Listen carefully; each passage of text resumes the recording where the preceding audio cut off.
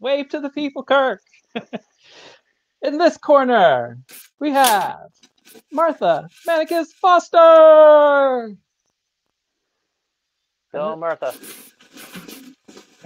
Last but not least, Go, we Amanda. have Hello, Amanda. Amanda Hello, Martha. Hello.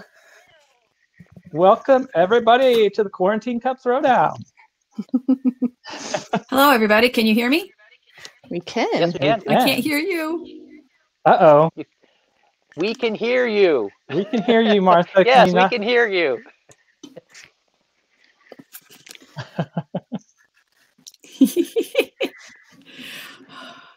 All right. So today's challenge, the Quarantine Cup Throwdown. We're going to have three of our ceramics instructors creating a chalice today.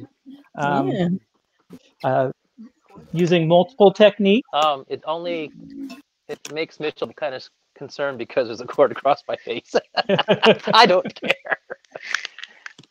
I'm going to go to Amanda, who can talk a little bit more about today's challenge. Thanks, Mitchell. So this whole thing kind of came about after we all went into isolation, and some of the ceramics students and I were texting back and forth. And Alan and Jeff, who are some of our dedicated ceramic students, just said, hey, we should challenge each other to make goblets. And they each have clay at home. Jeff doesn't have a wheel. Alan does. So we figured we'll leave it pretty broad and open. Our only limit is be less than 20 pounds. So given that I am somewhat conservative with my clay right now because I'm working from my home basement studio as it is now, under 20 pounds is something that I could adhere to pretty easily. Thank you, love. So it kind of grew and evolved into this bigger thing, and I thought it would be entertaining for everybody who's at home to see all of 171's instructors kind of entertaining you all for a Friday afternoon to see what the wheel looks like and how we each do it a little bit differently. Okay, great. Looks like Martha might be having some technical difficulties. Martha, you might want to leave and come back. And while she's doing that, let's go to Kirk. There's Kirk on his wheel. Am I introducing myself? Hello, I'm Kirk Allen. So you have a different clay than the Kirk other. Allen. I'm here. Do you want to know how much clay we're going to use for each one, or are we on just? We'll answer that question later. You can answer that now, or what clay are you using? I'm going to start out with 4 pounds of clay to make the bowl shape. I'm not sure how much clay it's going to take to make the pedestal, so because I haven't made any pedestals yet. All so right. That's what I'm going to do. And you're using a different if you have clay any questions, please feel free to type in and ask. We will do our best, and this could be interesting. Failure is always an option. Failure. Let's get ready to rumble. Thank you, Barb Taylor Rossi. What else do you want? Hi, Barb.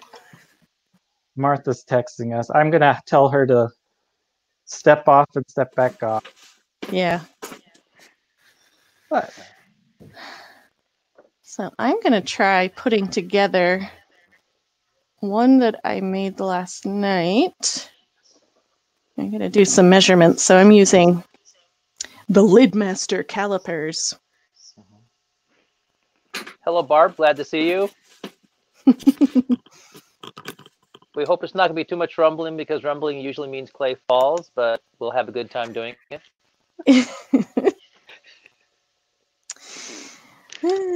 All right. I'm going to try using my foam bat because this is a little bit dry.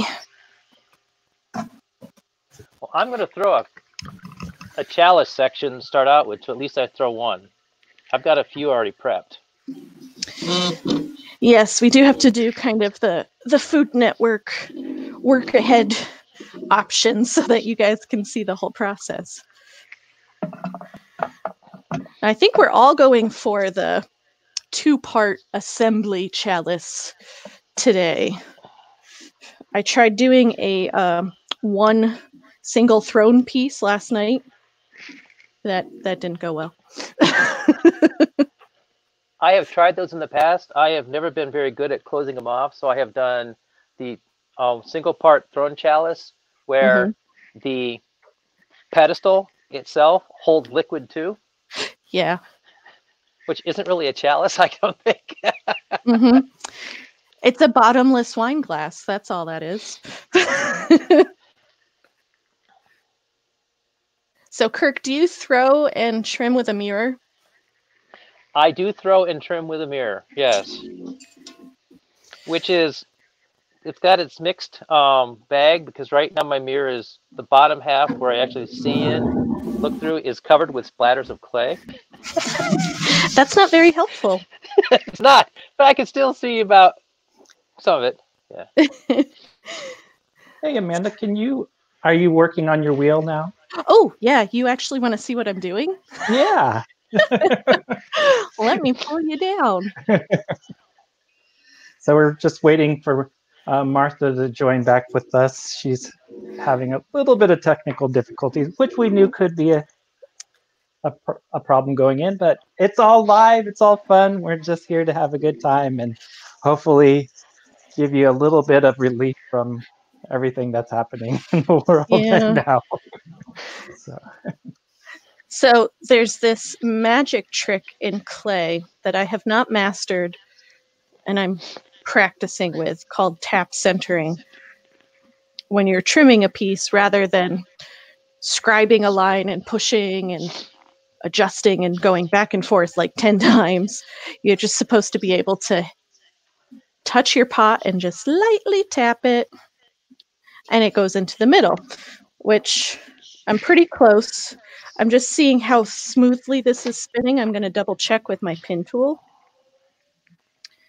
And what I'm looking for is a circle on the bottom of this, which I'm going to pick up and screw up so you can see, but see how I drew a circle on there?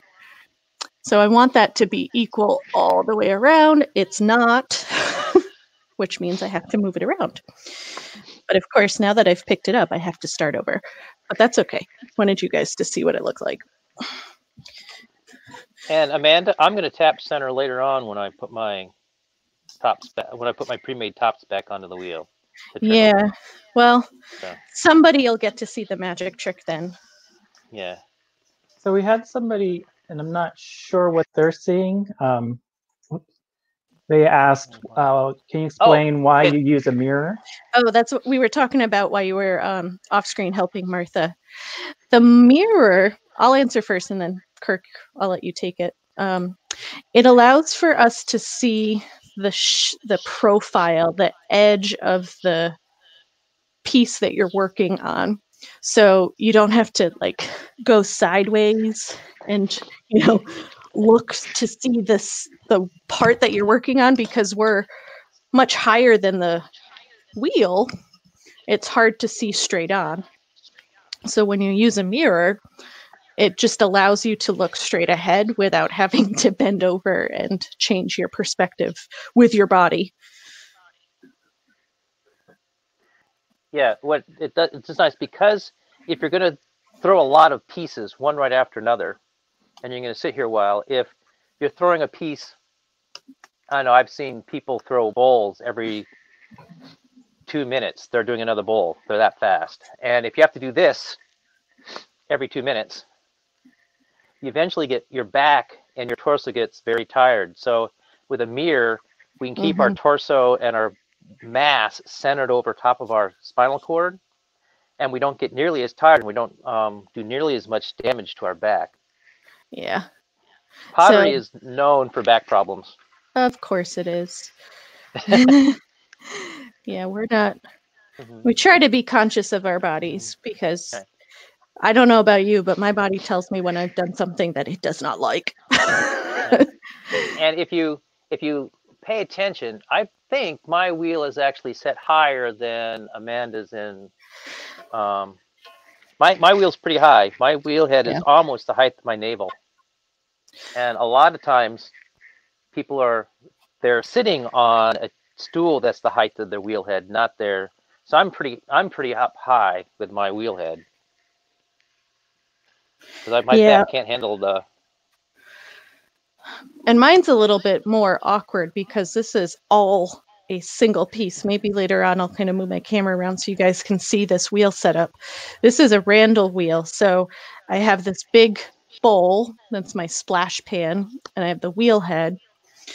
But I'm attached to the wheel by sitting on an iconic orange tractor seat, which can move up and down, and it can slide forward a little bit. But as far as heightening this throwing surface, that's stationary. That's where it is forever.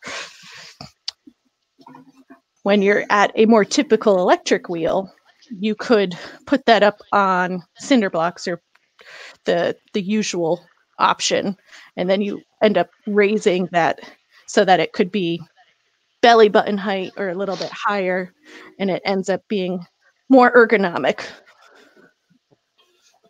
I have friends who actually stand at their wheel Mm-hmm.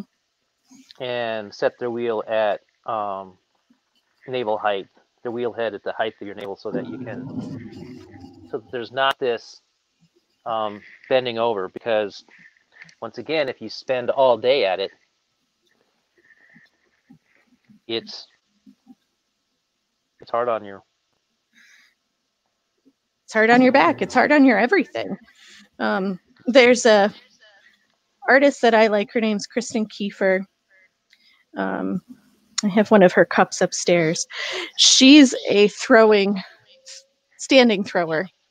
Mm-hmm. And she has her set up so that she has like this wooden backboard attached to her wall. So she kind of braces herself against the wall in between that and her wheel, and it takes the pressure off of her legs and her back so she can do some long-term standing. So does she lean against it or the whole time, or is it just so when she centers she can push it back against it? I haven't actually seen a video of her doing it. I've only seen still photographs of it, so I'm not sure. I would think that she's kind of leaning backwards because it's bowed outwards to kind of be against the curve of the back. Mm-hmm. So I think she's kind of just like wedged in between the wheel and the wall backer. But it looks like a pretty sweet setup. I'd like one. I'd have to turn my wheel around because right now, right there, just like 6 inches longer than my arm is a cinder block. It's not. It's a concrete wall. Yeah. So now before we had to go home, we had just gotten a new wheel in the studio. Our accessible wheel, which is designed for those in wheelchairs, but when it's not being used like that, we can use it as a standing wheel because the wheel head adjusts from low to high. Mm-hmm. So I think that might be a nice option for students that are having some back issues and don't want to hunch over their wheel when we get back into the studio. Mm-hmm. And I don't know if you guys can... Oh, hi, Mitchell. Hi. Both of you, we're still waiting for Martha to rejoin us. Unfortunately, she is having technical difficulties.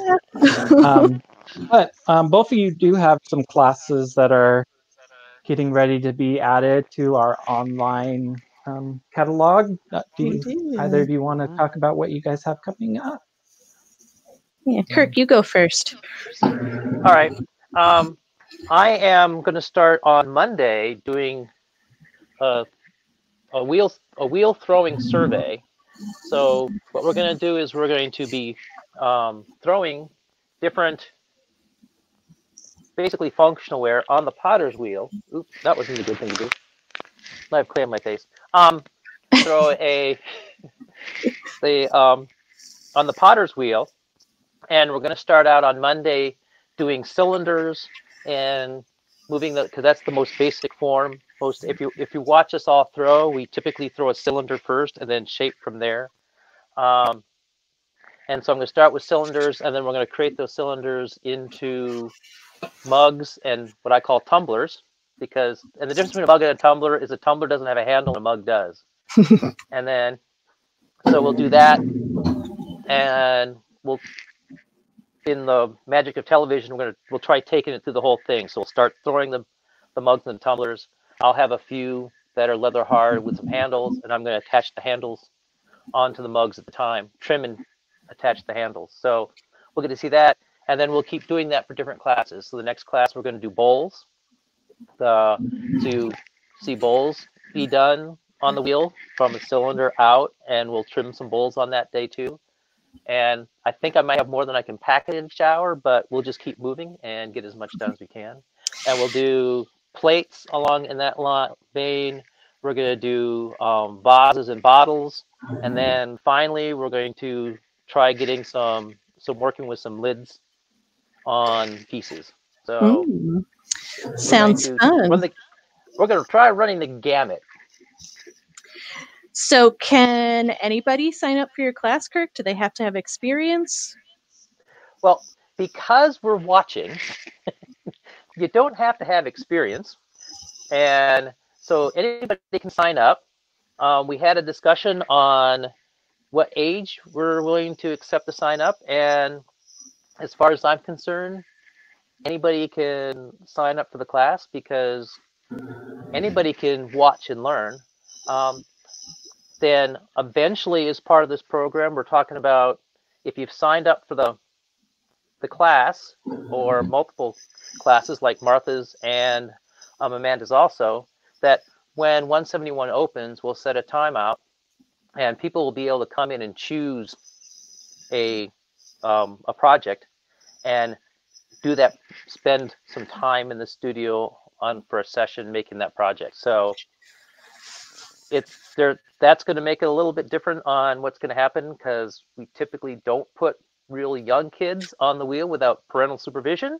Mm-hmm. So a parent will have to be there. But if you have questions, those really minutia details will be much better answered probably at 171 with a phone call than trying to go through all the examples here that would take place. Or people can email me. Okay. Warren A at 171cedarartcenter.org. And we can try and answer any questions because you're right, Kirk. It's going to be different than what we've done before. It's definitely a process over product. I think that's one of the major differences. You know, typically people sign up for classes and they're making stuff every class. Yep. This one's going to be a bit more like watch, learn, and then try eventually. Yep. Thanks, Mitchell. There's my email address at the bottom of my square and screen there.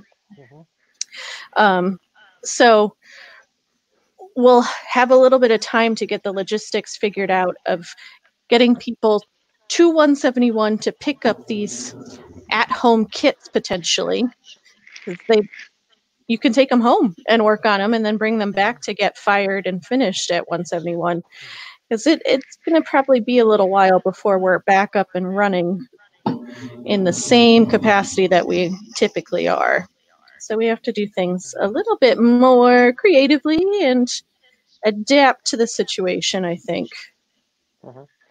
One thing that is going to be interesting is because we're doing these on Zoom calls, we're going to be you'll be able to interact with us verbally at the same time. Unlike now, where we're interacting with Amanda and Martha and I, but the people who are watching can't see. So these classes are going to be much more interactive. So as things are happening, you can say, can you go back a minute. What did you just do? You know? Right. Well, like, we'll give you one that I find interesting that I do is when you watch Amanda and Martha, I know Amanda does. When we get done, we want to finish the rims off of our pots. And Amanda will use a chamois. I think I have a chamois here somewhere. Yes, I do. Amanda uses a chamois, and I've used it a lot. It's wearing out. But recently, what I've started using is it's kind of hard to see because it's covered with all kinds of clay. I've actually started using a thick piece of plastic to smooth my rims. I did that when I was in college because I didn't have access to a chamois.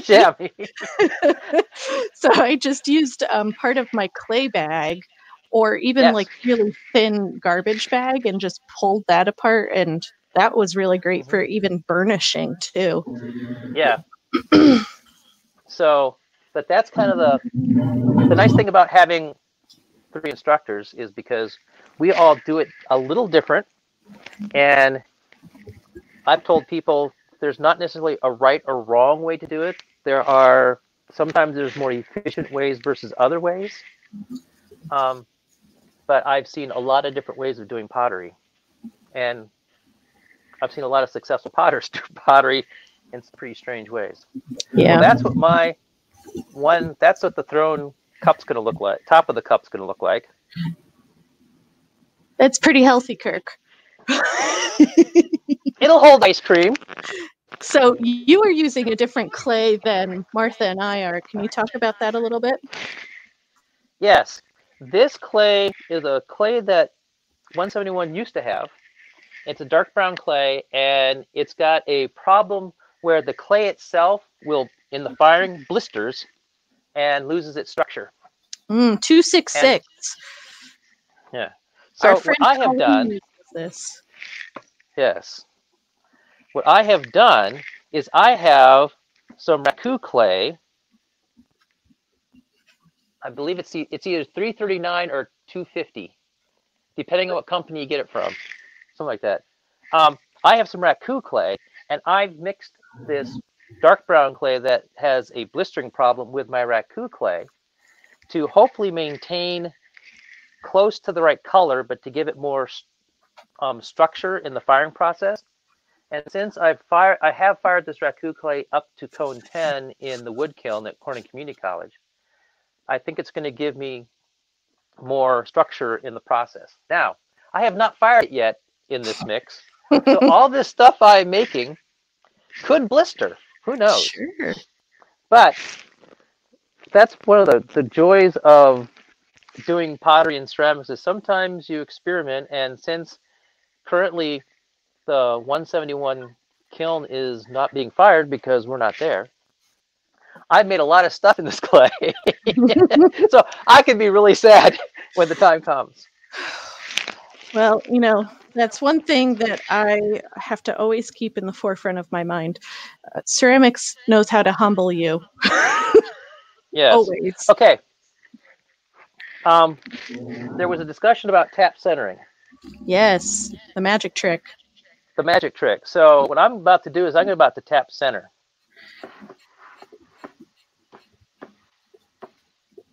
So your wheel is spinning slowly. My wheel's spinning slowly, and I'm guiding the pot with my left hand. Okay. And sort of letting it go there and keeping it from flying around. So this is where my control of my pot is. And then what's happening is, so I can feel whether or not the pot is centered with my left hand. And then with my right hand, I'm going to tap it. And as I tap it, I'm going to keep catching it in my left hand until my left hand feels like it's touching the pot evenly all the way around. So like if it's off a little bit, we'll start again. So you can see that it's going to wobble. Yep. And I can get pretty close to center by actually looking at the scratch lines on my bat from throwing so long. So I can get close, but to get it finally, I'm pretty close. I'm just going to gently tap it. And getting it to move And then I can just tap it in. And then, as Amanda did, just so you can sort of see what's going on, I'm going to draw a circle in the top. I don't know if you're going to be able to see this or not. No, I don't think we can see it. Well, I could drive Mitchell bonkers and do this. Okay. There we go. Yes. Can you see that line in the top that I drew? Yeah. Nice. And the advantage of what I have in my phone is because it's magnetized, the mount is still the same, and I get back to where I was. Another magic trick. Yes, another magic trick. I freaked the guys out for Verizon when I came in to swap my phone out because my old phone had it too. And when I stuck my phone to their ceiling on the framing around the false ceiling tiles, they thought I was crazy when I let go. And then when it didn't fall, they're like, oh, that's right. But yeah. So do you think you go more by touch than by sight when you're tap centering? Yes, it's all by touch. I Okay. can tap center because With your it's eyes all closed. what my left hand is telling me. You can close your eyes and it's just, okay. Yeah, so this is, it's literally just feeling it. You can do it, you know, people who do it, we're not doing it by sight at all. Excellent. So I'm going to use one of my favorite ceramic tools, a spoon. I'm going to try and burnish this bowl because this is actually the bowl that I threw on Wednesday for our live stream demo for how to make a bowl on the wheel. And it got a little bit dry on me. So I've been chattering with my tool, which is, I'll hold it up in a couple minutes.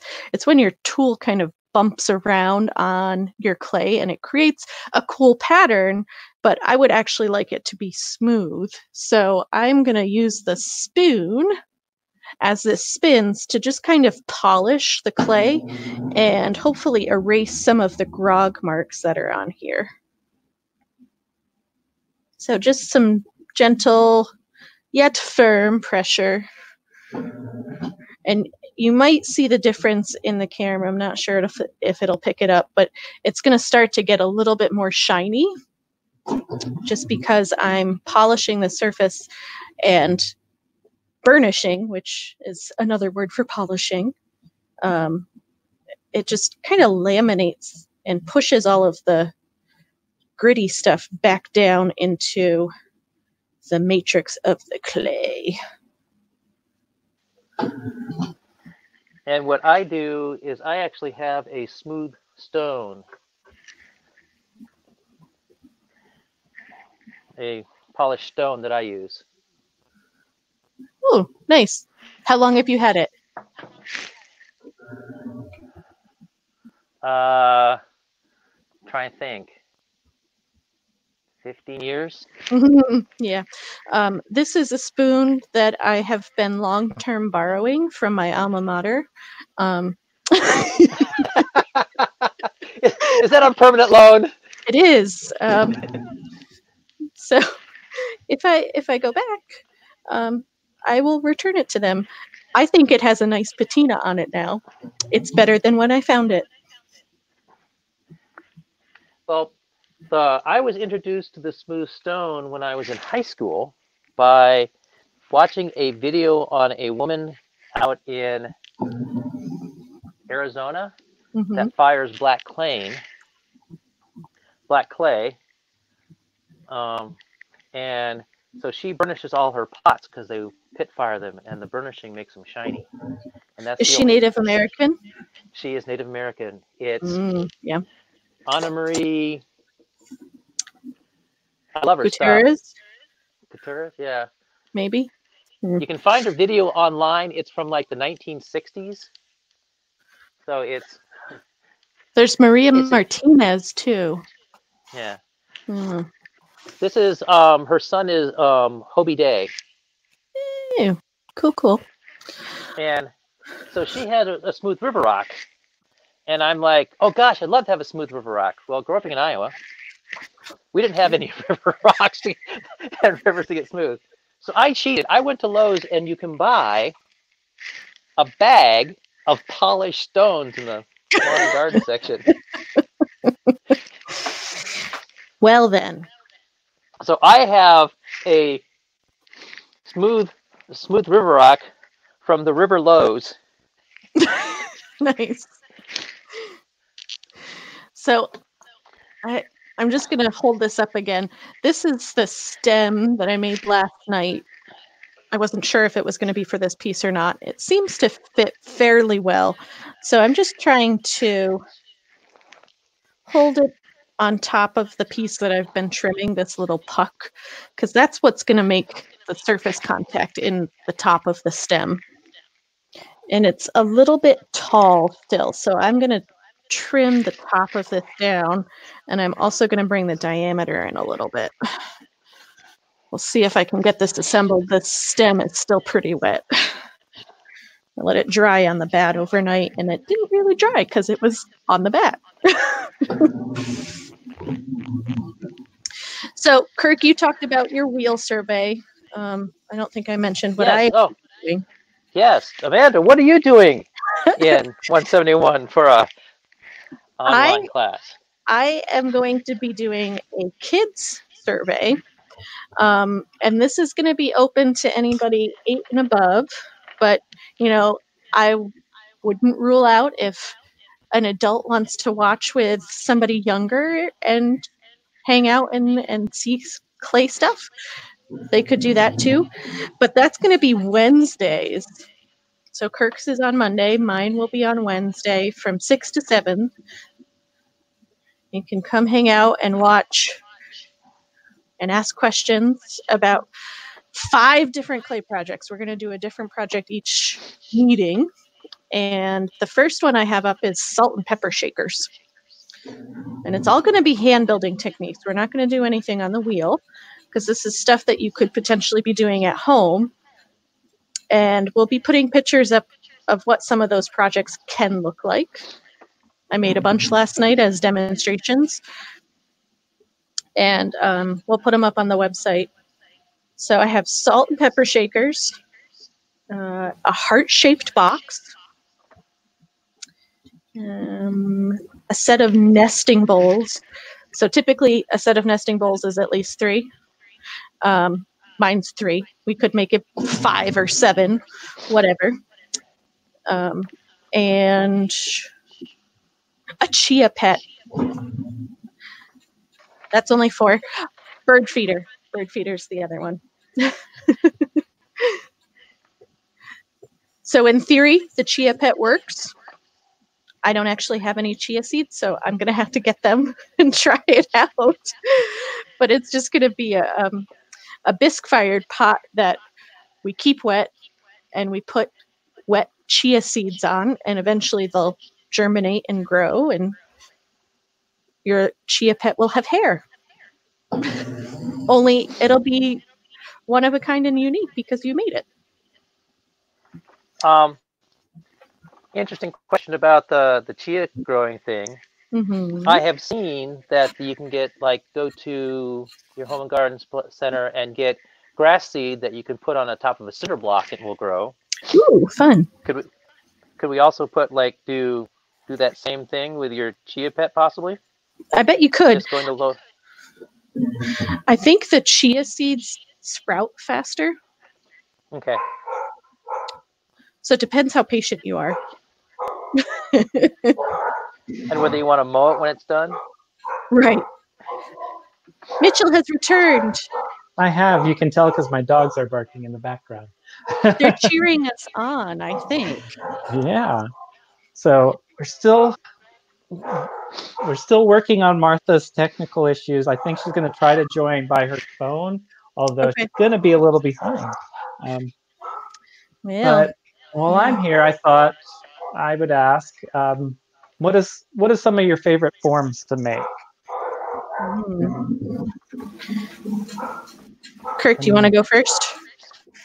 I can go first. My favorite form to make is bowls.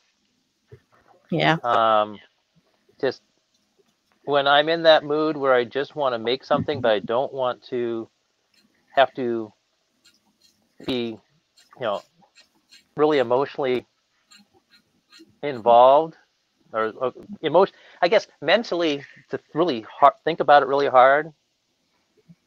Like, cranking out bowls it's just a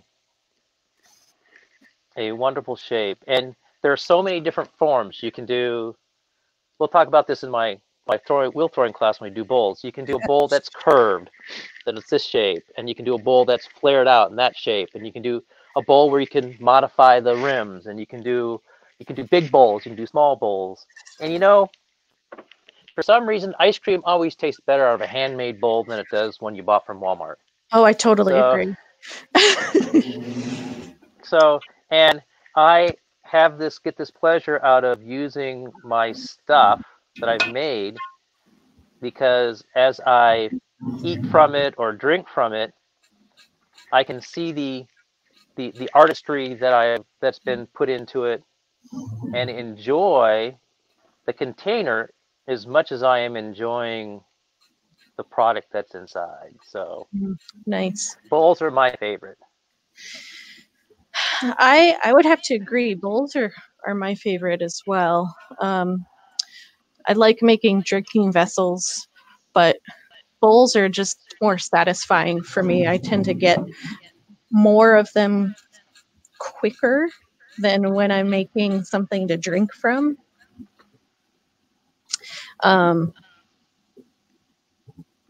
There's something satisfying about the shape, and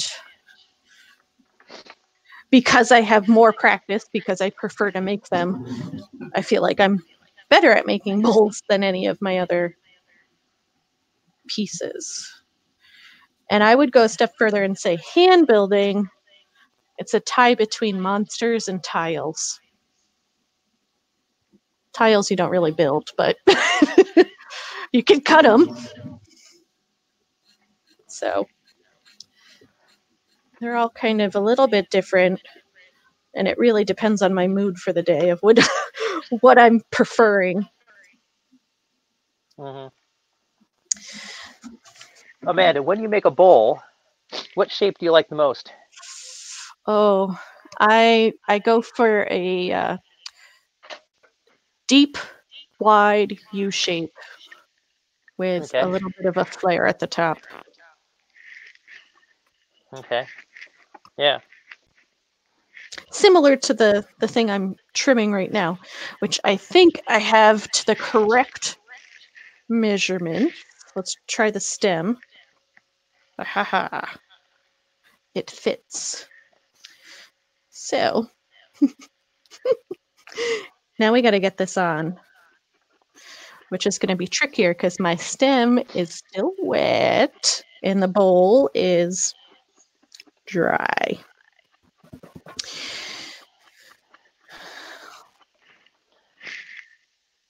So I'm going to use a fork and rough this up. I spent all this time burnishing it. I'm going to undo that. And I'm scoring with a serrated rib. It's got serrations on the ends, on the edges. If I want really deep ones, I found this. Ooh, like, what is its original function? I have no idea. It might be to do like scratch coat in like tiling. Oh, yeah. Sure. Okay. Now, I trimmed that bowl round. Now I'm gonna start making the foot. Excellent. So because you haven't really fired that combined clay that you've made, what's your guess as to shrinkage for it?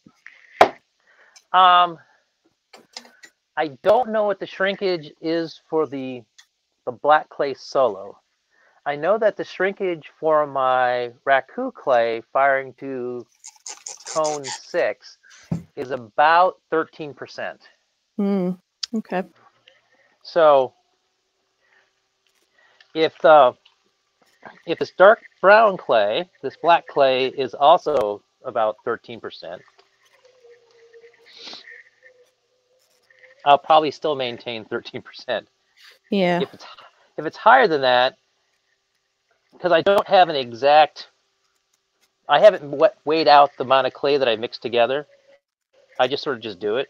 You know, the chaos concept. It's gonna, so if the black clay has got a shrinkage of 15%, and my black clay is 13, I'm gonna guess if I mix it 50-50, I'll get Martha! 14. Hi there. Can you hear me? Oh, We- is Martha back? We We can hear you. You can? Yes. Hooray. All right, Martha, you got some catching up to do. So what? So I'm on a phone and I can't even see what you guys are doing. So where are you guys at in the process? I am ready to attach a stem to my bowl. Okay. Okay. And So you've trimmed and scored the dish, the bowl part of it, right? Yes. Okay. And we'll see if I can get it to stick. so are you both starting with a ring of clay? Now, Amanda, when you throw your stems, do you throw them upside down, which means the bowl part is on the wheel head and then the foot part is up? Or do you throw them with the foot down and the bowl up, right side up? I throw both parts right side up, but I am now assembling them upside down. Okay, right. Now, once you assemble your piece, I guess I could wait and ask this later. Once you put the stem on your bowl, then do you go back to your stem and throw some more on it, or do you trim it out? Because it's going to be thicker, right, at the bottom? Yeah, it is going to be thicker. I think I may have to trim it. I'm going to have to wait to do that because while it was on the bat drying, there was water in there that I forgot to soak up. So it's a little bit mushy right now. Okay.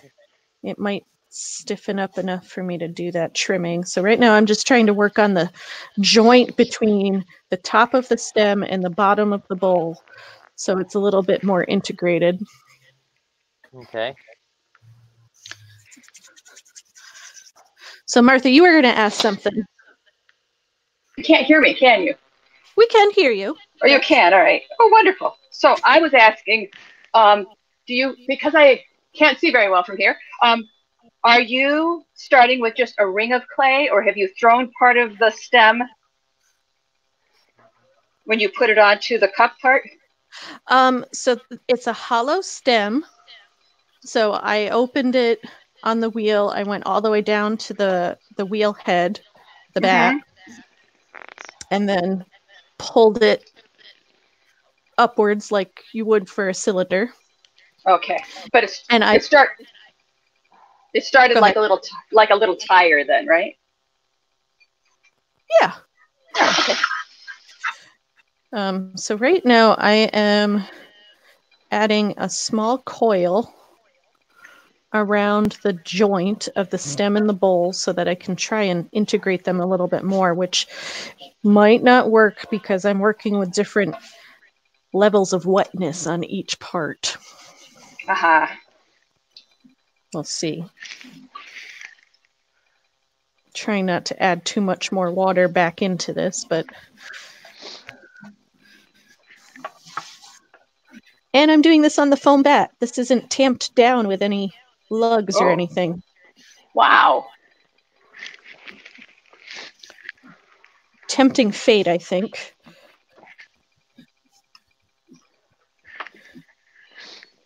So I just put a little coil on using a little bit of my damp sponge to kind of compress and push that on there so it's integrated. But of course, I'm bringing up all the grog doing that because I am using our wood fire clay for this. Oh, that's cool.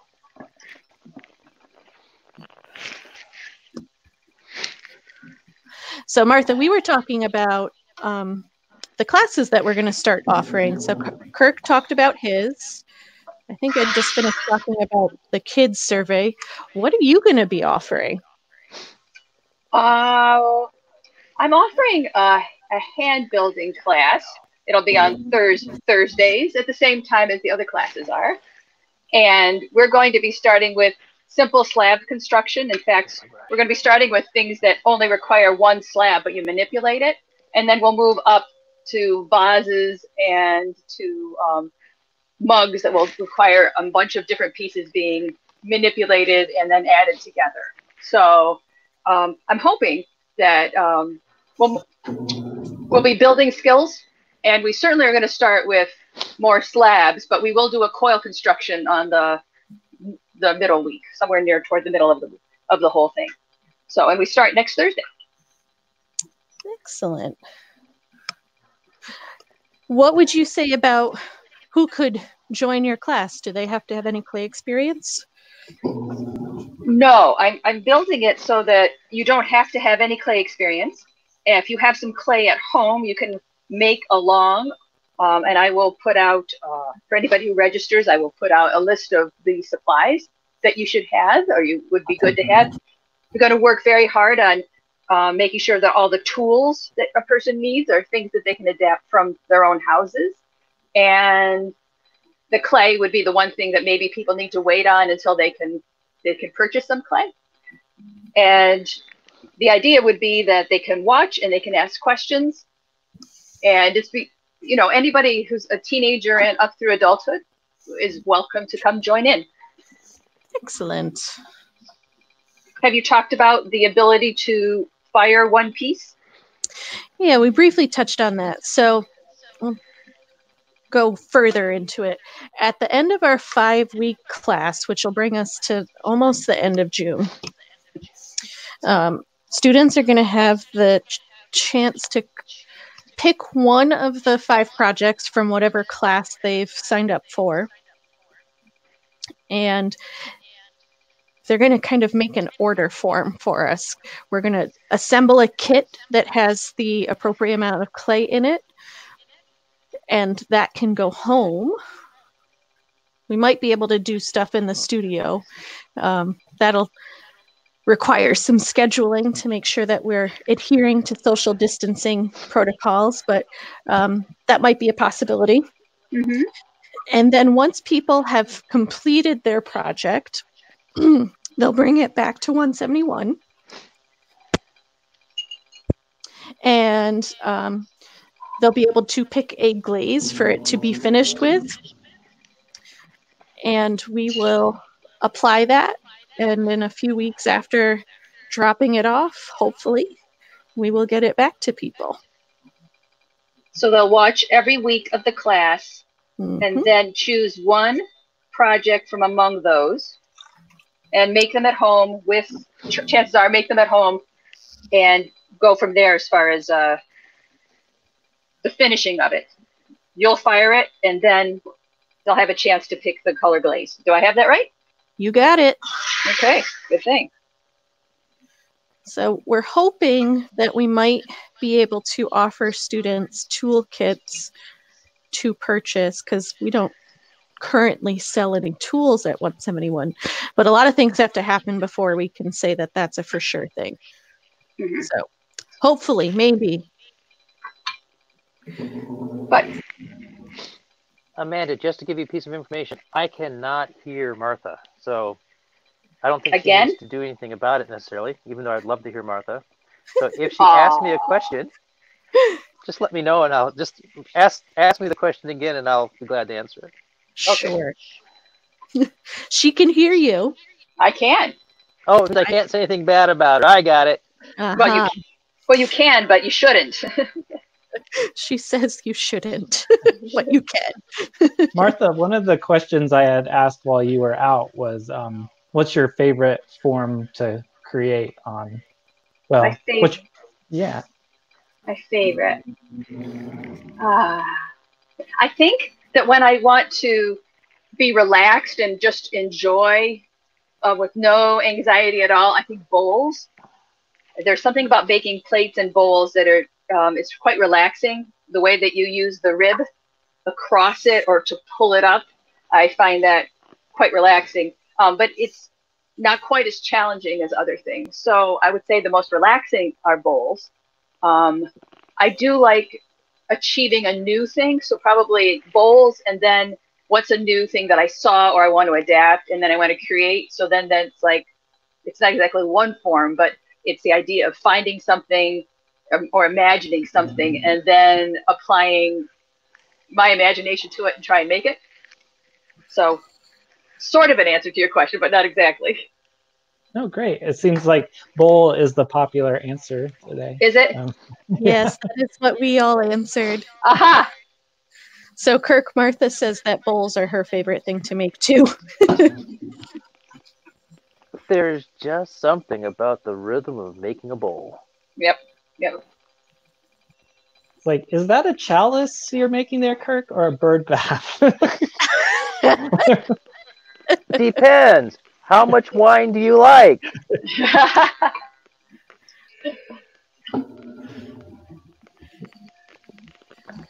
So right now what I'm doing, I have my stem and my bowl married so that they are now potentially a chalice. And I'm using my mirror, like we mentioned before, to kind of refine the shape and the profile of this, because it's a little bit awkward looking. So I want smooth, elegant curves, and right now it's a little choppy. When you join something together like that, does that create any problems during firing, or how do you prevent that from? Good question. Yes, it certainly can create problems, which I am definitely going to be facing because I am assembling pieces of clay that aren't at the same consistency of wetness.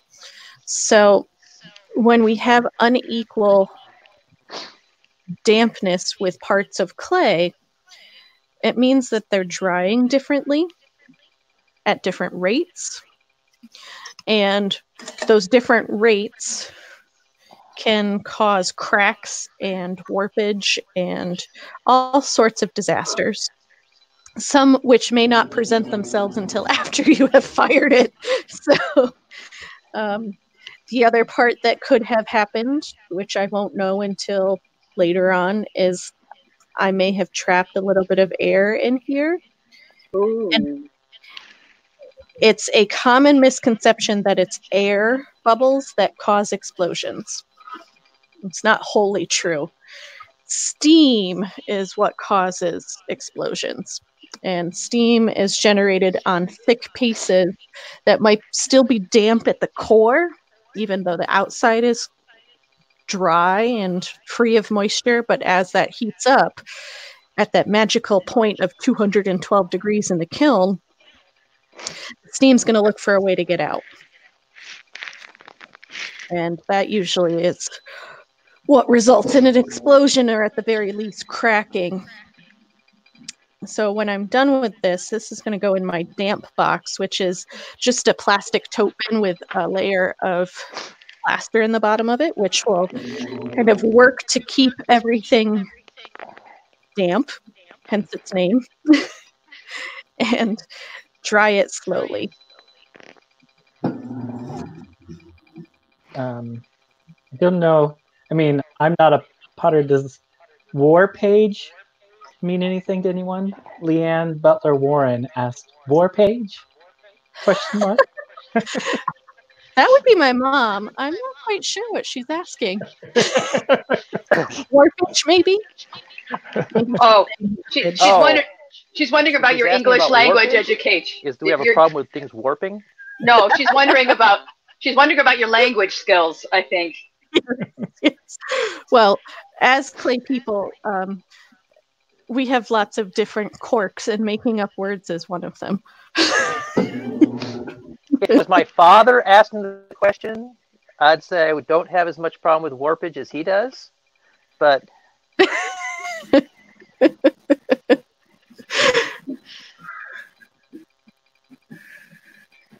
all right. Warpage. Yes. Warpage.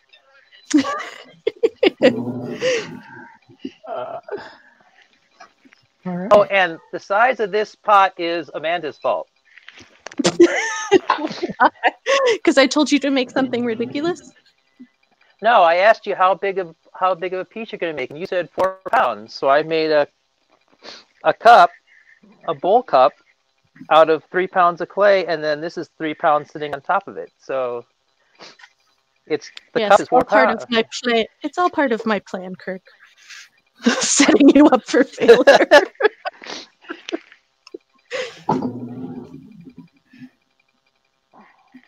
And now, because Martha indicated that she had to make sure that the pedestal was twice as tall as the bowl, I have to make my pedestal twice as tall as the bowl, right?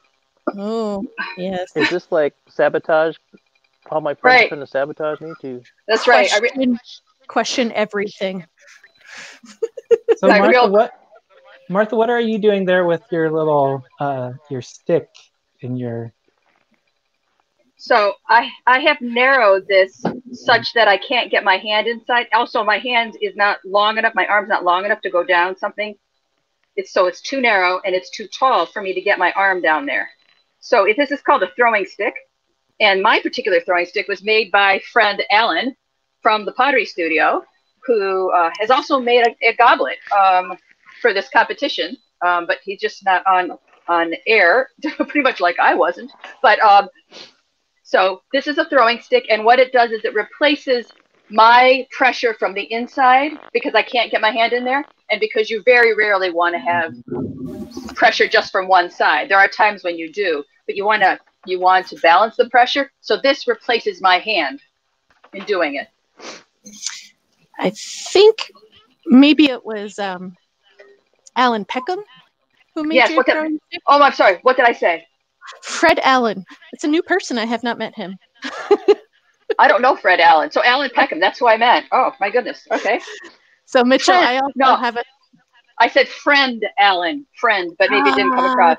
Gotcha. This is another throwing stick. This is from Sim Tools. This one's silicone. It's long, like Martha's, except this is flexible. So I could bend this one. So it could go in the neck of a vase and then push outwards to make something really bulbous and round. So they're good tools to have around. Okay, I think this one might be done. So you have the whole thing done? Yes, ta-da. Competition over. That's what I get. Are you trying to say you won? Yeah. I won't go that far, but... Oh, flaws on the inside, though. I'll hold this up so you can see it. So I was getting aggressive with my trimming. I don't know if you can see, but right in there, I've gotten a little bit thin. So this is probably going to crack. That's so not happy. Enjoy it while you can. What's my height measurement? Let's check. We're at, let's call it 9.5. That's a 9 3/4. Tall, at least, and width-wise for the bowl, it's 6.5. Depth of the bowl is 3.5. Whoop! I will tell you right now, it's a little top heavy. So I'm going to set that behind. And I'm going to do some throwing. Save that trimming for later.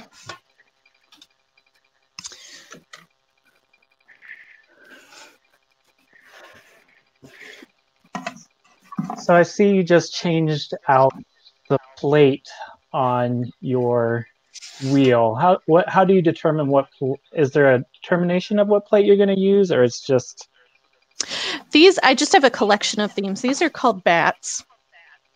This is what a dirty bat looks like.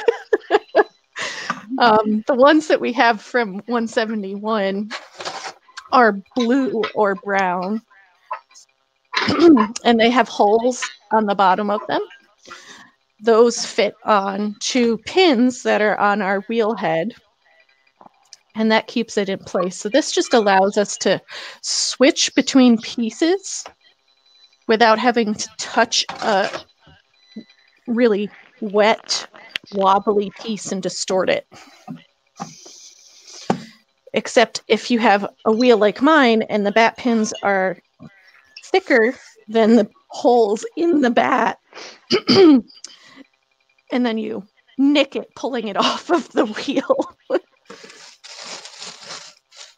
So that's always fun. I don't think she means it.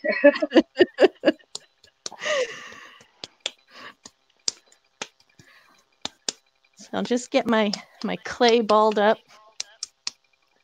Get ready to throw this down on the wheel. Martha, what clay are you using? I right now am using stoneware, the 553 stoneware. I had been practicing with porcelain, which is the studio's cone 5/6 porcelain, as you know, which is whiter. But I think right now this all looks white, right? But this will fire, as you know, to a buff color, unlike the porcelain, which fires to a true white color. Nice. They both take glaze very nicely, as you know. So we have a question for you, Martha. Are you making 2 pieces or just one large piece? I am making 2 pieces, but I don't know what my friends here are doing. So Amanda was doing 1 and adding on, so she makes 1 piece. Is that correct? Correct. Yeah. And what's Kirk doing? He did it in 2 parts and then married them. And he's already done that? Correct. His piece is upside down right now, bowl side down with the stem up. Haha! Okay, so I'm so far behind. Okay. Well, I have a solution for that. Hold on. We're going to see The magic of some television. magic. Yeah.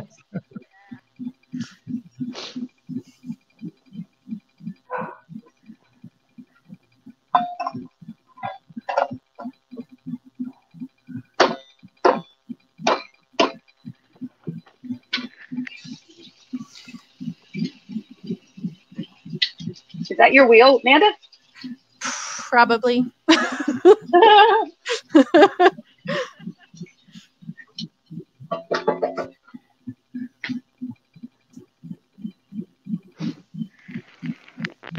right, so I'm just coning my clay up and down, getting it ready to open up.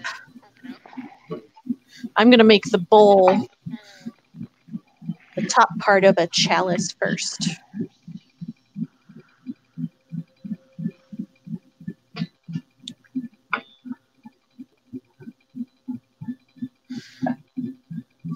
So Kirk, how's your piece going? It's going pretty well. I'm just going to scrape some of the slip off the outside, and then I need to remove some moisture from the inside. And I have got you're talking about funky tools. I've got a funky tool for that. I've got a common referred to as a sponge on a stick. Sponge on a stick. And this is one of those, what do you buy a potter for Christmas? Things they may never use again. But so this is my sponge on a stick, except. Oh, the sponge, is that a SIM tool? The XIEM tool? I'm not sure. I didn't buy it. But I can reach a long way down into this. You can. I got one of those for the studio. Yeah. and we killed the sponge. One of the models has a removable sponge head, kind of like a paint roller. So when you do that, you can replace it. Ours, of course, did not have that. The drawback I found with using it is if you put any pressure on that telescoping wand, it pushed itself back in. Yes. I didn't remember that. But I only use it when I have to. I don't use it very often. So This is my sponge on a stick. Oop. So it's a cylindrical sponge. It's integrated and glued well onto this dowel. And of course, we have the makeshift sponge on a stick, where it's one of the yellow sponges that you just put on a dowel with a rubber band. Okay, that's what I used to use, and my wife laughed at me. Well, So a lot of potters make their own fancy tools. one. Yeah. And the reason the handle is orange is because orange is my wife's favorite color. Is it? So you have to think of Denise every time you use it. I do think of Denise every time I use it. Like, my city can be sponge on a stick. So Martha, what are you doing? Well, I pre-threw the stem because I knew that I couldn't join them. I didn't think I could join them in the same day.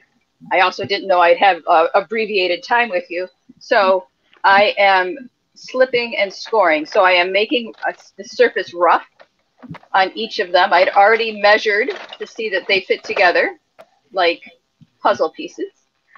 And then I am putting slip, which is watered down clay in a sense, muddy, soupy clay, so that it can do that, what we've called a Velcro bond between the two pieces. So I'm getting them ready to get married. Nice. I should have made sure that they still fit together, though, before I did this. So this could be somewhat mysterious here. So Kirk, Martha is getting ready to attach the bowl to her stem. She scratched and slipped them. Martha, is your stem still attached to the bat? It is, because every time I've done this in the past, I've not been able to anchor the stem well. So this is my experience speaking to me here. Yeah, I forgot that last night when I was making my pieces ahead for today, and I cut it off the bat. I'm sure you can compensate. I'm sure you can. Yeah, I don't know that I would have attached it the way that I just did before with the bowl upside down and the stem. I think I probably would have gone the route that you're doing with the stem on the bat, right side up, with the bowl on top of it, like that. And then once it's seated the way I want it to be, then I've got to find a way to put pressure on it so that they come together.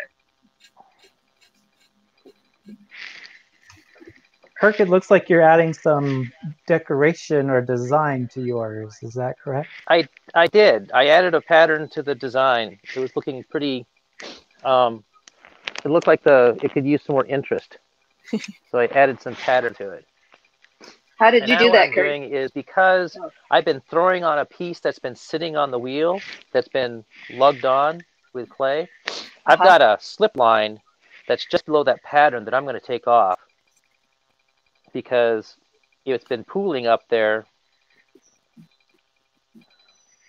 and I don't want it to pool up there anymore. So now, because the bottom, well, I guess it's the top, is leather hard, and the upper portion is actually freshly thrown, what I'm going to do is I'm going to take this whole unit and sit it aside and let the two, wrap it up in plastic and let the two get to the same thickness before I let it dry out any further. But there it is, upside down. Ooh. Does that look like a goblet? It does. It does. I am doing some flipping in my head to see it as a goblet. Okay. Let's see. I could take my phone and flip it over. But if I flip it over now, the foot will collapse. Yeah. Don't do that. and we will lose the whole thing. So the next question is, should I do another one? It's only 10 after 1. Yeah, I you can can at least join get me. started. Yeah. Keep me company. So the first thing I'm going to do is center another bowl. Martha says you can keep her company. Because I'll keep throwing in a minute. I would love to keep Martha company. It's going Thank to be an you. interesting conversation. Right. All right. So I'm going to try a technique on. This doesn't look very much like a bowl right now. It's a technique that I watched Simon Levin do. Huh. He does it on small cups that he calls tulip cups. He facets the edges or the outside, and then he'll throw from the inside to stretch it out. Mm-hmm. Okay. And if I can get it to work, it might create a bowl that has like slight peaks to it all the way around the rim. Oh, yeah. Which could look like a crown. And it could be a corona per se. Oh, she's working this. Yes. We'll see. My corona. So we had David Foster ask, why are some of you working bowl rim down and some are working bowl rib up? What was it that made you make the decision on how you were piecing yours together? So for me, it was. I'll go first. Okay, go One ahead. reason I'm working. Wait. Martha was going, Kirk. Sorry, I'll raise my hand. So this is from personal experience because the bowl I found, if it was face down, when I was putting up the very thin neck of the stem, it could, for me, wobble back and forth a little bit more. Whereas the bowl seems to be more structurally, I don't know, weighted or sound. I'm guessing there's a physics reason for it, that the way that the bowl comes down, it's less likely it's going to be blowing in the breeze or taking the centrifugal force in a bad way. Also, I don't center incredibly well when I'm doing this, and so if I did it perfectly, it wouldn't be a problem. And I'm thinking that's why Kirk's works so well, whereas I'm always fussing a little bit because I'm probably off-center. That's So Kirk, you actually did yours opposite of Martha. You did yours bowl down. What was the impetus for that decision? I'm doing a little bit of a different technique. I believe both Martha and Amanda are throwing the bowl and the stem separately, then combining them together. I'm actually throwing the stem section on the bowl once I trim it. So that, and because the bowl is going to be the widest base that I have, it's easier to put that down and then throw the stem on it than to try doing the narrow stem and all that height and throw that big bowl on top of it. good question, so that's honey. why I'm doing mine upside down. So I just faceted around the outside of what is going to be the bowl. And hopefully I can get some of that tulip cup action a la Simon Levin. We'll see. So Amanda, earlier you talked about putting your piece into plastic. We had Barbara ask, if you put something in plastic, does that help the moisture between the two pieces even out? It definitely can, yes.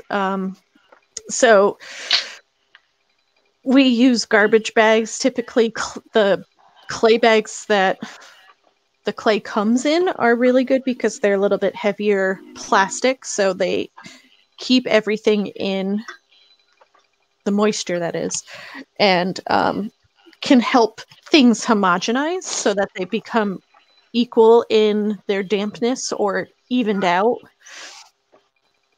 So it takes patience more than anything else, but plastic can help. If you do have a damp box, which usually entails just having some sort of container with maybe about an inch of plaster on the bottom of it. The plaster retains moisture so that it is like perpetually dampening your piece. It's like marinating in a greenhouse.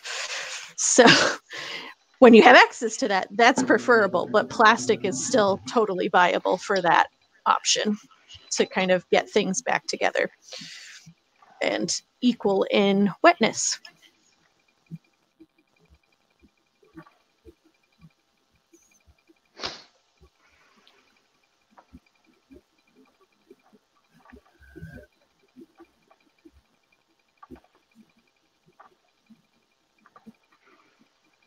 All right, so I just opened this into more of a bowl shape. I don't know if I left myself enough clay to actually do this faceting. That's always the hard part with faceting. You have to give yourself enough clay to actually cut away, and that by the time you stretch it, that it's not totally thinned out. That's kind of what I was going for. So stretched it out and kind of swirled those so that they're not vertical facets. But what I was really going for was that kind of scallopy edge that looks maybe like a crown. Nice. We'll see if that survives. How many pounds of clay are you guys using? I don't know if you've already talked about this, and I'm sorry if I'm repeating. Well, Kirk said he was using 4 pounds because that's what I said. Oh, I see. Okay. I didn't realize it. I'm just eyeballing and imagining these as pieces of fruit. Uh-huh. So I had a grapefruit for a bowl. Uh-huh. And I have a tangerine for a stem. Of course you do. Okay.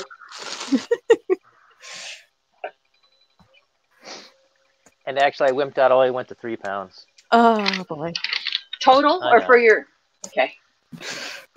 Are you using equal size pieces for each part, Kirk? Yes. Okay. So that's 3 pounds each, or a total of 3 pounds? 3 pounds each, I think. Oh, okay. Yeah, so I'm going to end up with a 6-pound goblet. Yep. Looks like a donut right now, Kirk. What I'm doing right now is I just threw a centered and a thick donut. And I just want to be able to lift it off the piece. And then I can put this back on. Because I don't want to do the downward force onto the bowl to do the hard centering part of it. Mm-hmm.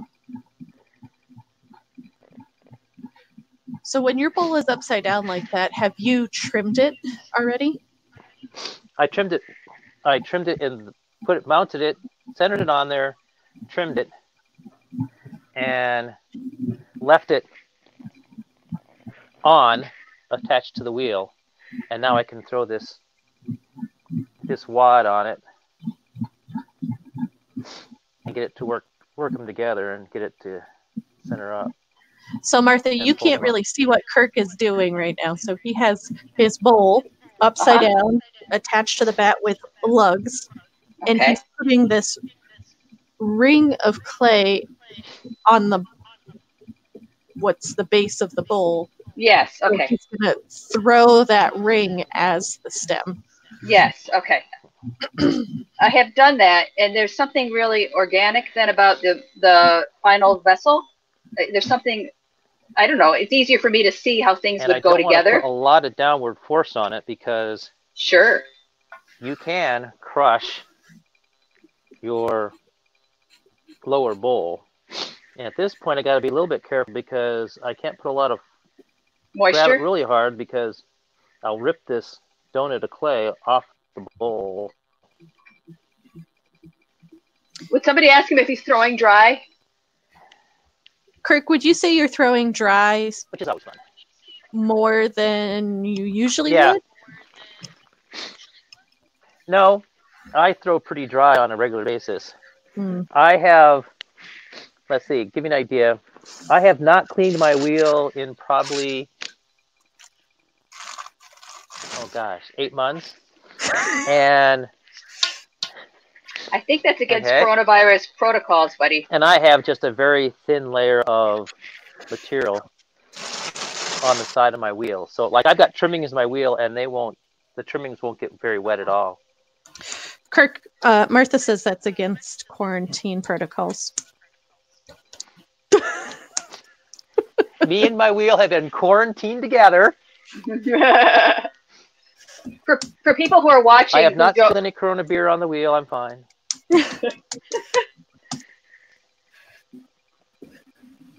the corollary that Kirk is making is that all the moisture that's here, the water that we put on, ends up in the tray.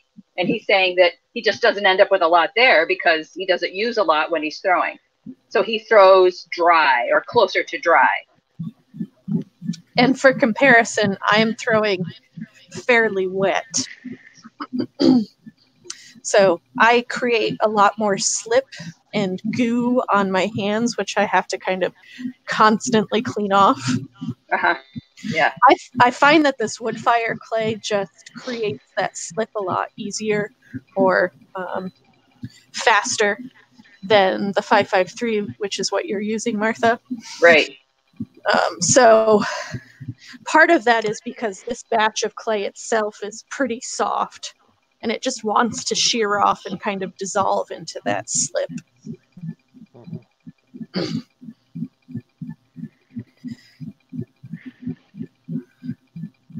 really So I like had- the sound of Amanda's wheel. It's very Yeah. soothing. Choom, choom, choom, choom, choom, choom, choom, choom. Could What were offer you about this. to say, Martha? Wait, this is something else, but we could offer this on the 171 Facebook page, just of Amanda's sound and the going around of the clay for people when they feel stressed, just like go to 171 for stress relief. Just watch it go round and round and round. Yes, we'll have an ASMR channel and that will Yes. do some sensory meditation for people.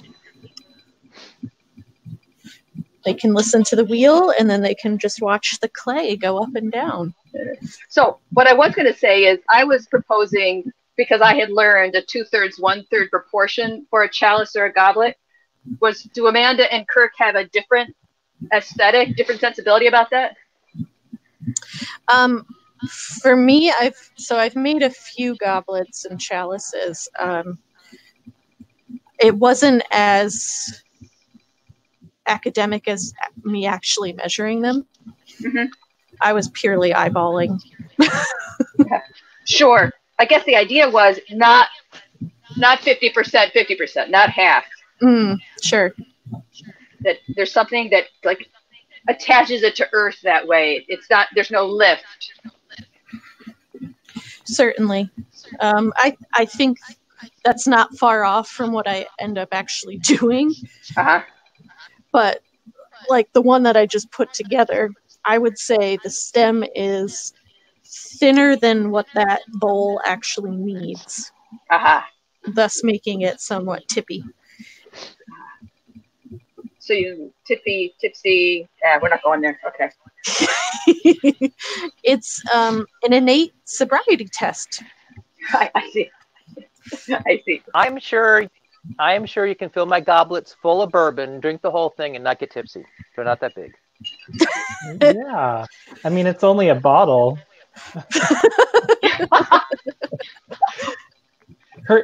You probably didn't hear Martha's question, but she was asking, is your bowl and stem, are you using the same amount of clay or are you using less for one part than you are for the other?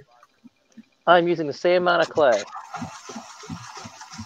So right now I'm throwing, it's a 3-pound ball of clay for the bowl, and then it's a 3-pound ball of clay for the stem.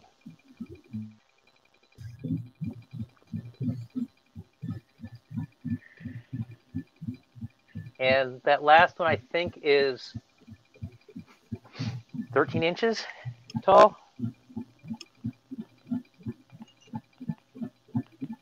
So slightly taller than Amanda's. Yes. 13 inches? Yeah. Wow.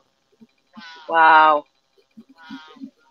So I would say, Martha, earlier we were discussing what Kirk's clay shrinkage might be. He's thinking somewhere between, like 12 or 13%. Uh-huh. Yeah. So by the time that's done, it's maybe only going to be like 11 and a half inches. If that makes That's you all. feel better. Sure. Sure. Oh, so you guys don't have this sensation or sensory experience, but there's a rubber puck wheel that's attached to the motor, which is actually what spins my flywheel. Okay. And I am burning rubber right now. Oh. Smell-o-vision. Yes. So Mitchell, have you ever thrown? Me? No, I have not. The most I've ever done was I hand built some bowls with backyard clay when I was Ooh. like 7. That's like the most I've done with clay. There's nothing wrong with backyard clay. That's right. That actually gives you some When I was cred. Yeah. Yes. When I was in Wilmington, we used to dig the clay out of the retention pond behind my house. And we've actually fired that clay into cone 10 straight out of the ground, which meant when you were throwing it, you had to be not complain too much about the sticks you encountered. What color was it, Kirk? When it came out of the ground, it was this sort of purpley blue and Ooh. had this very distinctive odor. Oh. Well, yeah, of course it did. And when it fires, because it had a high salt content, if you would let your piece sit, and the clay would oxidize to this nice dark brown color on the outside as it would dry out. But then if you trim it, it would go and the clay would fire out to this peachy color. And so what I discovered is if you let your clay dry a little bit and then re-wedge it, you'd get the oxidized clay, you could work it back in so you get this brown fleck. Interesting. So it was like peach ice cream with chocolate flecks in it. Wow. Yeah, it was fun. The only problem we found that it had is after you used it, it did not like going to the dishwasher. Really? What happened? It would yeah. It would punk and crack, and what we think is even at cone 10, it didn't necessarily get fully vitrified. It was always still a little bit porous. For those who are listening, cone 10 is pretty high. It's higher than what we do at 171. Yeah. It's 2200 degrees. It's about 2400 degrees. We fire cone 6 is like 2150. Yeah. Isn't it? Yes, it is.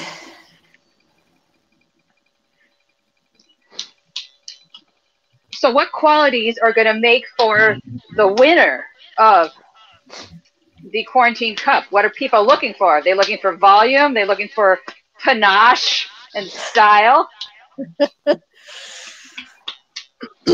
I thought we would just leave it open to the masses to decide which one they like and not give them any quantity or qualifications.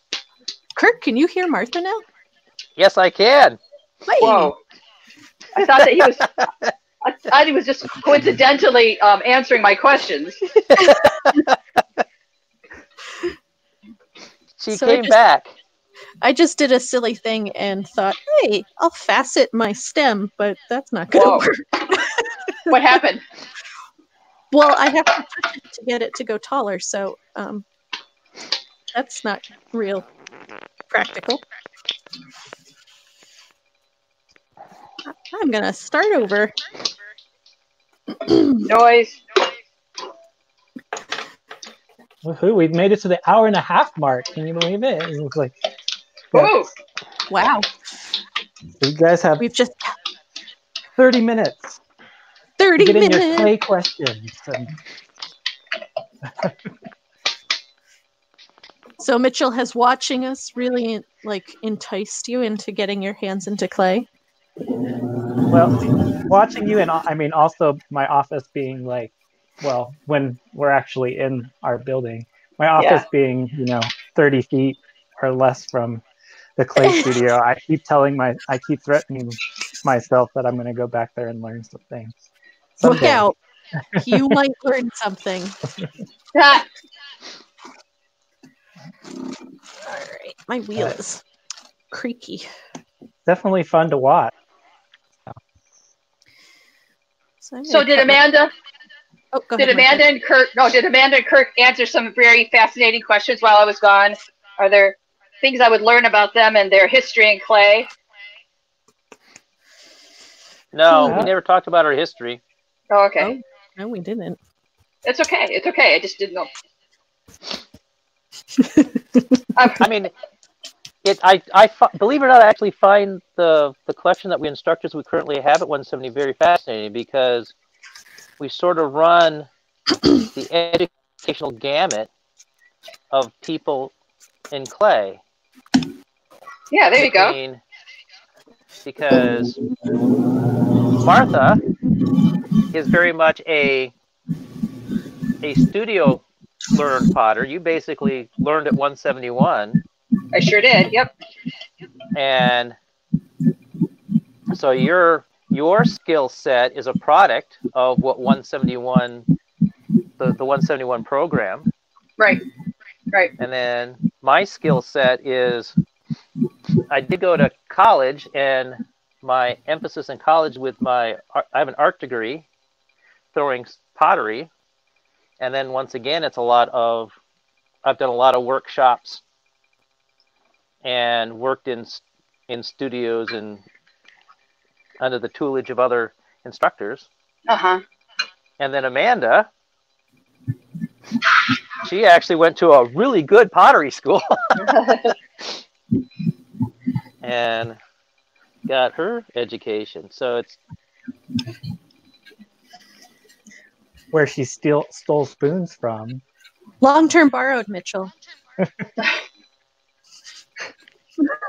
Indefinite loan. This is on international broadcast here, Amanda. So, President Zupin, if you are watching, I will return your spoon.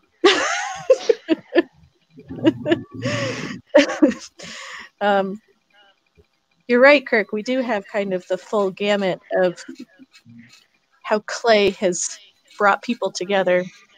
So I did go to Alfred. I was not planning on going to art school. In 9th grade, I was pretty certain I was going to go to med school. Uh-huh. And, I took studio in art, which is one of the required courses for 9th and 10th graders. And my high school art teacher for that class, Mr. Turin, was a potter. So he had a couple of wheels in his room. We got to do clay with him, and I liked it. And then I kept hanging out in his room, like after school or in my study halls, and I didn't leave. So I got to take my turn on the wheel because there weren't enough wheels for us to do it in class. It just wasn't possible. So to learn how to throw on the wheel, I had to do it after school with him. And I did. And I liked it enough to change my course and say, hey, Mom, Dad, I want to go to art school.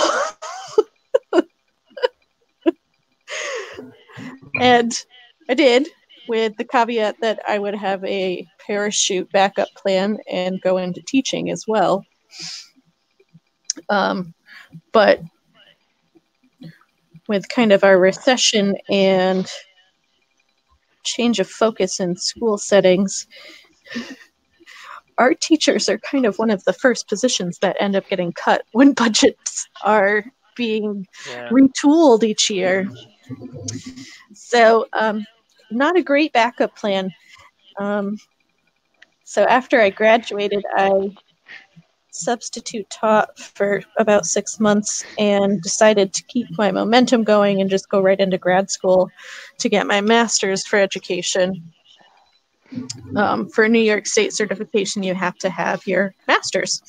So that's what I decided. I needed to just keep going with that, and went to Syracuse, was an accelerated program that only needed to be a year because I had done my student teaching while I was at Alfred.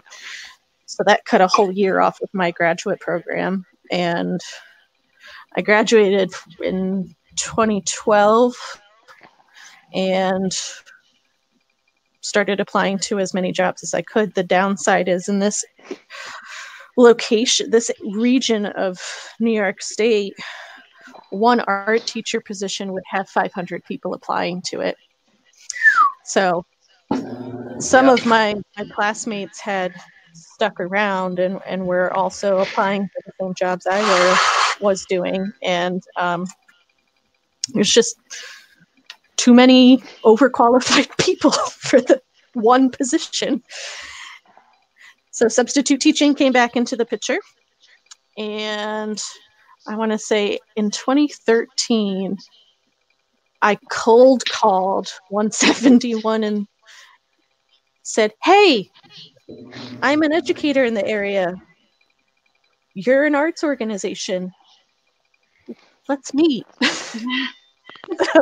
So at that point in time, Courtney DeRusha was our program manager, and I met with her, and she said, "Fill out a class proposal form." I know Kirk and Martha, you're familiar with those. Those are fun. Yeah. Yeah. And is that when you did the totem poles? Yes, the totem pole workshop was my first class.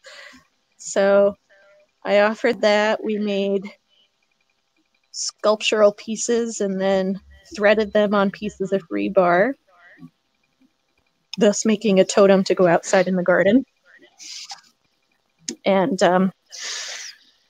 in 2014, Lynn Wagner kind of retired as our technician, and the position became open, and I got another call saying, "Hey, you want to come back and do this position instead?" So I officially started as a 171 employee, well, in a full-time capacity in September of 2014.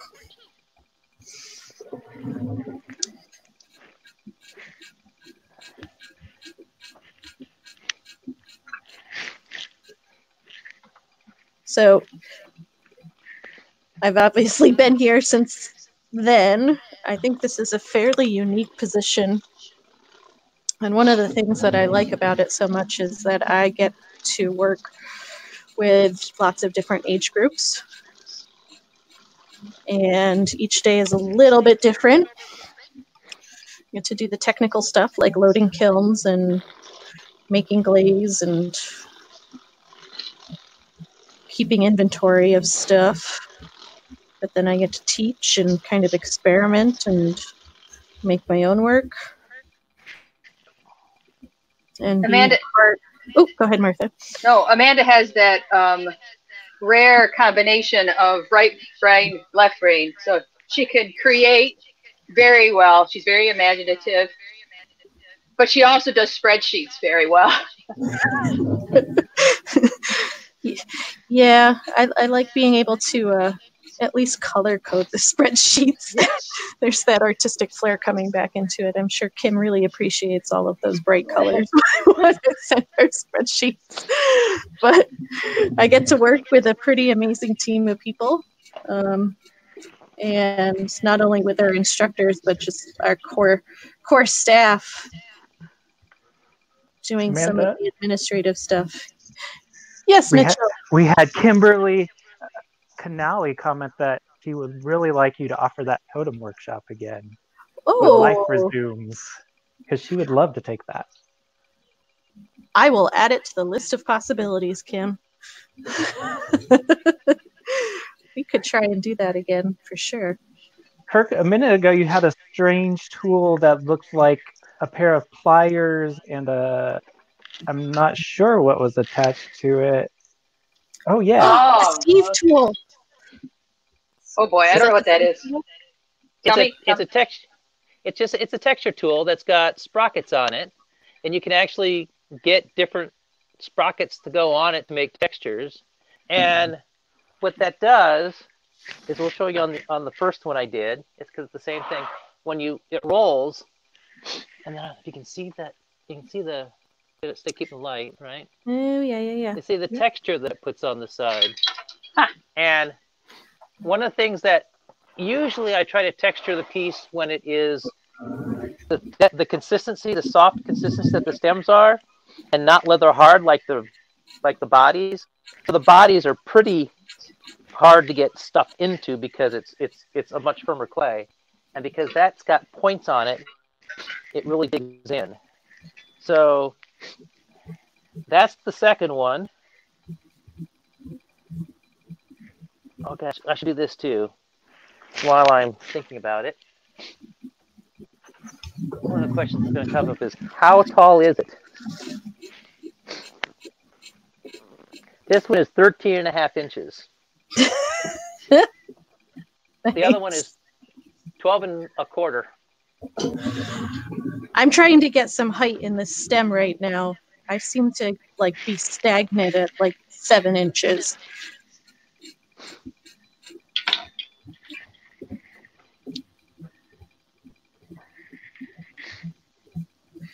So Amanda, how many of these do you want to fire? Yeah.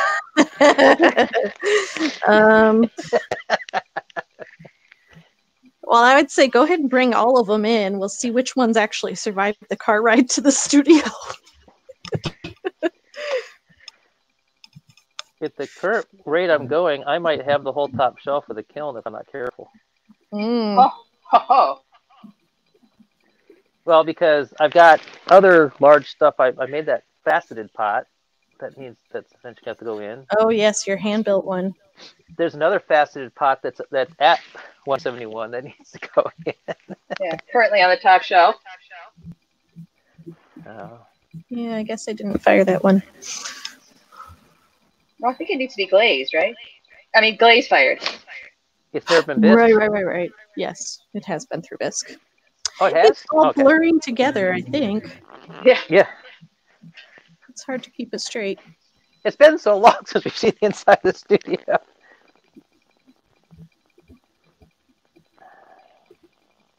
Just so everybody knows, so once we have the finished products, we will be doing a Facebook poll for you guys to vote on, which will be your favorite. That will probably go up sometime next week, maybe.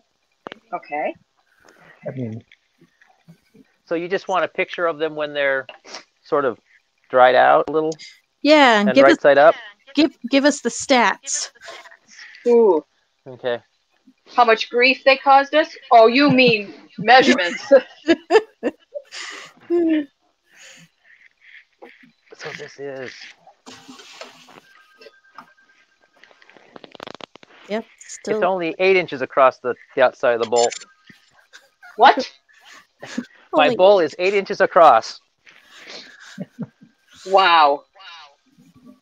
That's a punch bowl for a party. yeah, I was saying he was making bird baths, not chalices. Yeah, Mitchell, I think you're right. So we are down to the last 15 minutes. It is 1:45. Okay. We've been at this for an hour and 45 minutes. I haven't. I've been trying though for that long. How's that for a weird place to put it? Just out of frame. Just out of frame. Thank you, Sandra Jones. She says, "This is so cool." Oh, Sandy, yay. Well, if people like it, we'll probably try doing it again. Yeah, I think it's been quite fun. What would the next challenge be? Yeah, what form? Well, you know, we all said we liked making bowls. Yeah. Right. Maybe it could be a time competition. How many bowls can you churn out in? Right. Yeah. Versus Then how long we could do that and do dedicate all the bowls to empty bowls or something. Oh, that'd be nice. Yes, Well, that would be a good idea. it would be. For people who don't know what Empty Bowls is, it helps feed people. It's a program that helps feed people. Right. It's one of the fundraisers for the local food bank, right? Yes. It's been national. There's a Yeah. people. And just to give a plug, Amanda, where did Empty Bowls start? Empty Bowls started in Detroit with our one of our former instructors, Christian de la Malure's high school teacher. Yep. Yeah.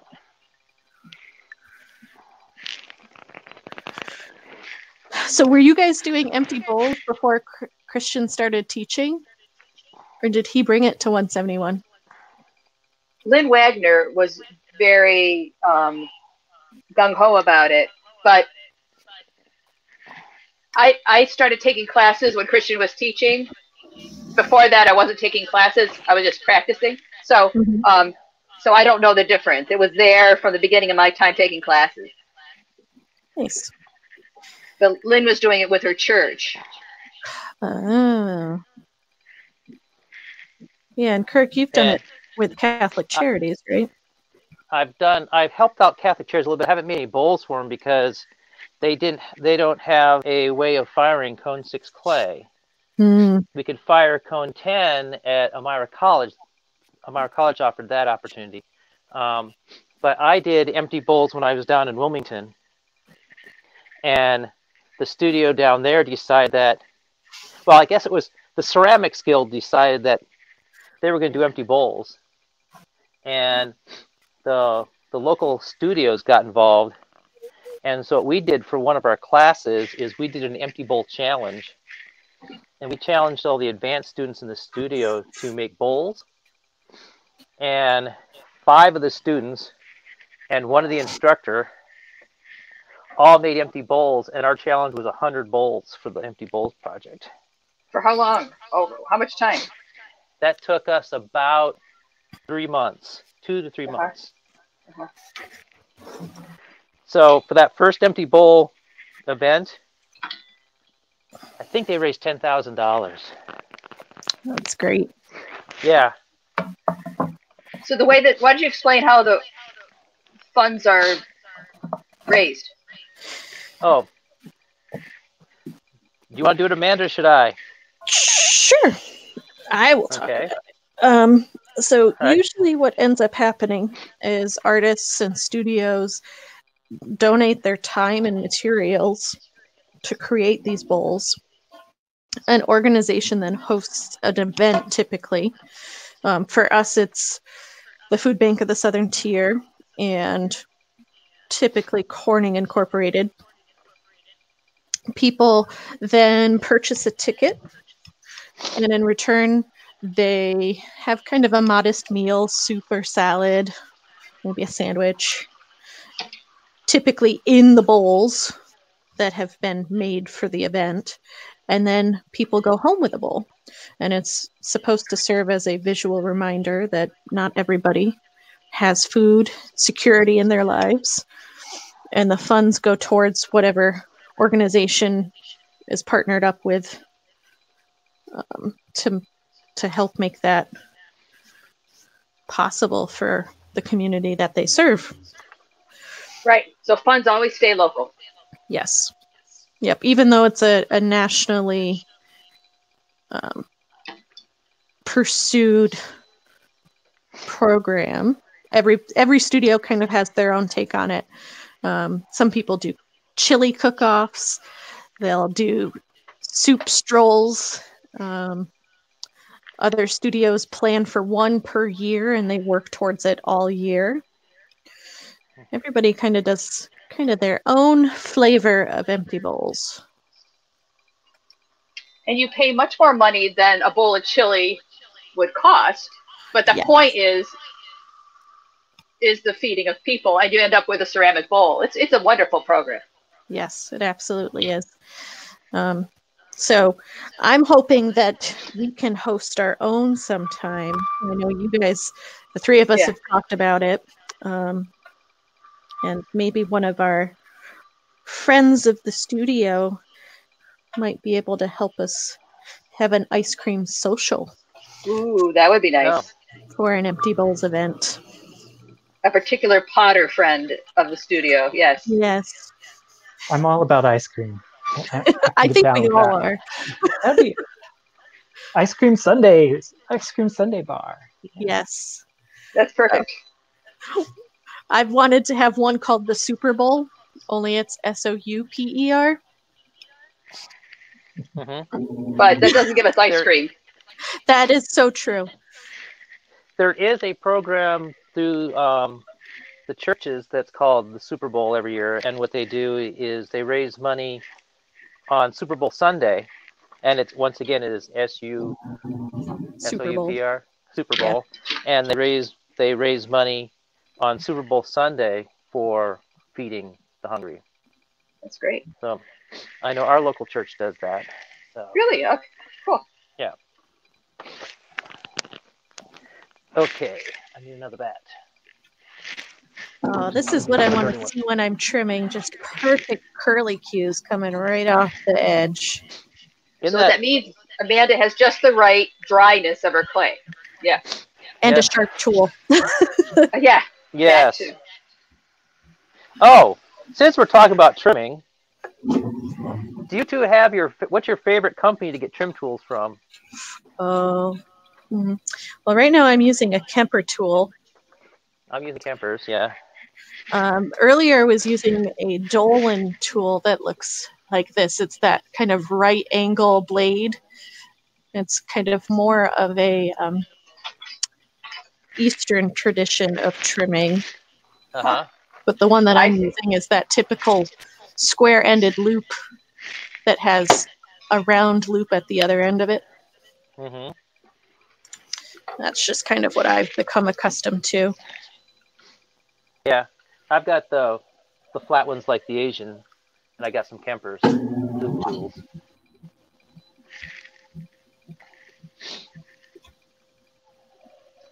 Martha, do you have a preference for trim tools? I have Kemper and Dolan, and my favorite is always the one that's sharpest. Yes. And that's because if you're watching and you're wondering what the trimming is, it's when the clay is close to leather hard or leather hard, you need to be able to like dig into the clay, but not dig into the clay. You want it not to float on top. You want it to cut, but not cut too much. So yeah, we're kind of like shaving the clay. Yes, perfect. That's a perfect.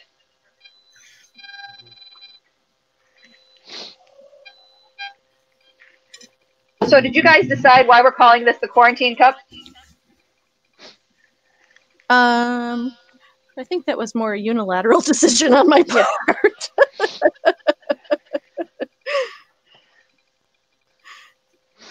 We did talk about at the beginning how this whole thing came about with you did. Okay. Alan and Jeff instigating us on text message. Yeah. So I'll mention again, if any of our clay friends out there have been making their own goblet at home, email me a picture of it and we can put it in for the running to be voted as a contender for being dubbed the Quarantine Cup.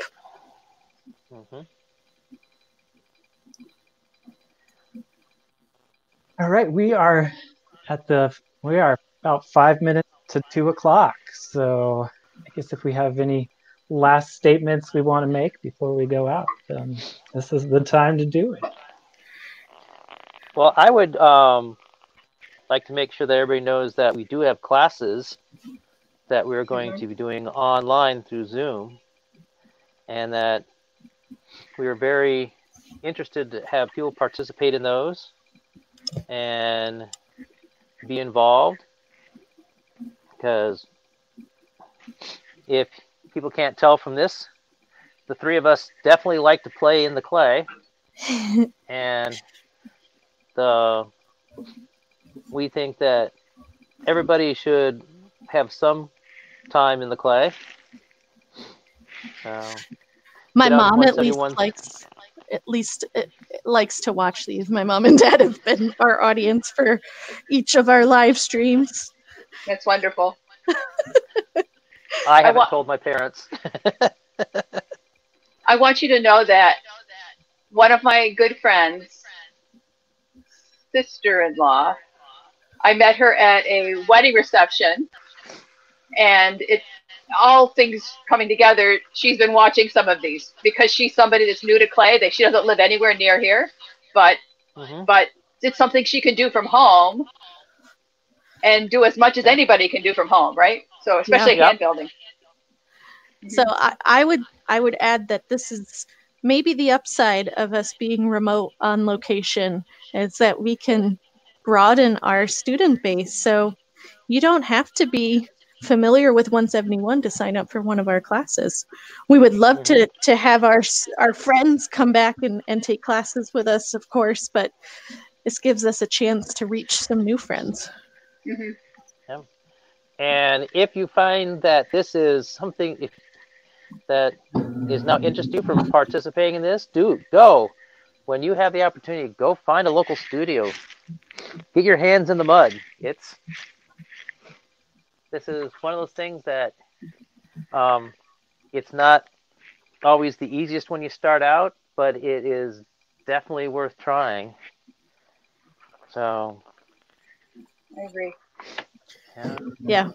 Failure is always an option, as Kirk mentioned earlier in the beginning. And the wonderful thing about clay at this state is it is 100% recyclable. So Just crush it. That's right. It teaches you a lot of humility, I think. Oh my, And just when you start to think you have everything under your belt and sure of something, clay sets you back. And that isn't to dissuade anybody from trying it, but just to reiterate that even though each of us have been doing this for several years, we are still learning and practicing ourselves. There's always a way to get better at something. So even though it seems a little bit frustrating and it doesn't work out immediately, practice will get you there. And we would love to be able to help you get there yourself. And there's nothing more gratifying than when you get up in the morning and you're groggy and you make yourself your first cup of coffee or hot cocoa or a cup of tea, and you pour it in a mug that you have made and sit there and drink a wonderful cup of coffee, cup of tea, looking at something that you made and enjoying your work. That is one of the things that I appreciate most about this process. So good job, team. Keep going. We'll see if I can get one that's not going to crack apart.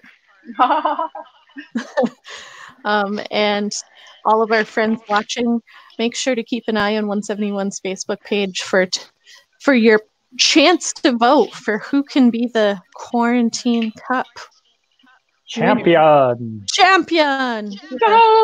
Yeah. So everybody out there, thank you for joining us. Thanks. Thank you very much. I hope you had as much fun. It's been a good day. And thank you, Mitchell. Thank you. I'm glad we were able to get you on here, Mitchell. Me too. So I'm going to have you guys hang on for a minute while I end the broadcast. But again, thanks to everybody who joined us. Check out our website. You can go to 171 Cedar Arts Center. Somewhere I have that. There it is. cedararts.org. And actually, just click on, I think the first thing that comes up, or maybe the second thing that comes up, is our new online class listings. So just click on that and see what we have going on. So again, thank you all for joining us, and enjoy the rest of your Friday and have a great weekend. Yeah, stay safe. Bye. Miss you Bye. all.